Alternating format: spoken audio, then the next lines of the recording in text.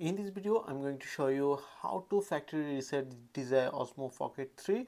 So if this video did helpful, please thumbs up and subscribe my channel. So let's show you from beginning.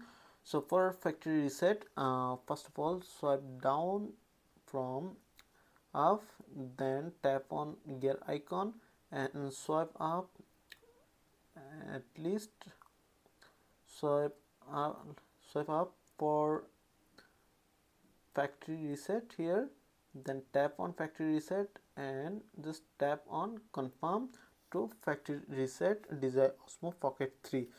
So as you can see, it will boot up. As you can see, here is DJI logo and it's turn it on, and now you can select your language. I'm selecting English as my language. Then it will turn it on. Here showing some tips and tricks, what's the how to operate it, and now it's factory resetted. So that's how you can factory reset DJI Osmo Pocket 3 easily. Pretty much that's it. If you have any questions, please let me know in comments. If this video did helpful, please thumbs up and share my video. See you on the next.